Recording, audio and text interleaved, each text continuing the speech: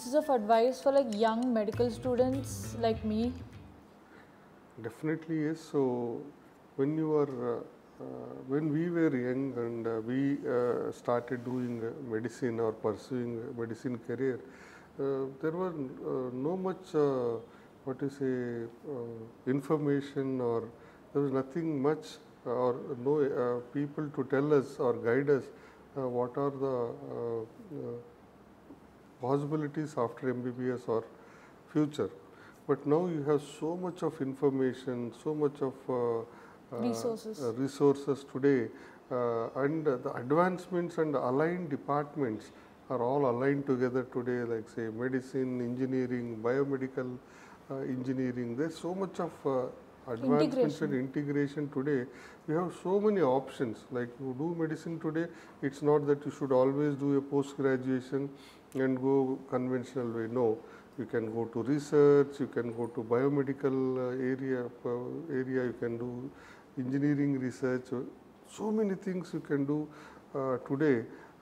So you need to understand, take one thing, when if you like it, you take it as your, keep it as your goal and focus on that goal as a medical student. That will help you,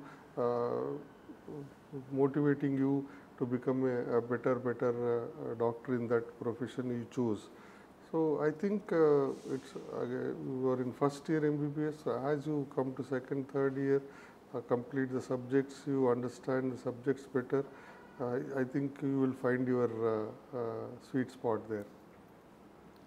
So like, how do you feel about me following in your footsteps to pursue medicine? that's a good situation you asked me. So definitely I would love my daughter to be in my footsteps or take the legacy forward, but I am not forcing you to take this like as a there's no pressure on you right now. So you first like to, you love your subjects, you enjoy your medicine, read new things every day, you read a new topic. You first relish the beauty of medicine. So how the diseases are, how best we can treat the patient. Diagnosis is very important. As I said, with the AI tools now, you can diagnose rarest of the rare diseases easily. So you try to first love your subjects, then definitely yes, in future if you want to pursue endoscopic spine, you are most welcome. But there is no, as a father, there is no force from me. You try to follow or chase your dreams, what you like. But yes, somewhere in my heart, I would like my daughter to